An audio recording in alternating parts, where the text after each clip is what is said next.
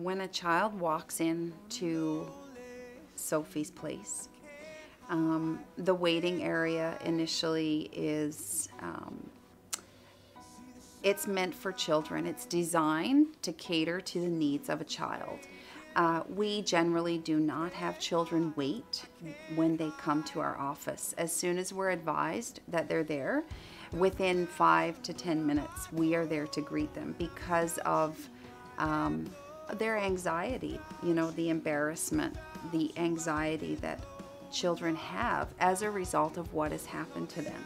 So I definitely think the waiting area here is very warm and inviting.